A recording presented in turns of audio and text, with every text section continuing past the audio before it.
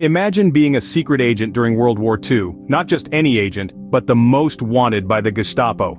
Enter Nancy Wake, a British spy who operated with audacious courage. Known as the White Mouse for her cunning ability to evade capture, Wake led thousands of French resistance fighters, her exploits becoming legendary.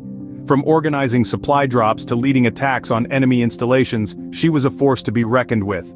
Despite a 5 million franc bounty on her head, Wake outsmarted the enemy, surviving the war. Nancy Wake, an unsung hero, a fearless spy, a woman of indomitable spirit.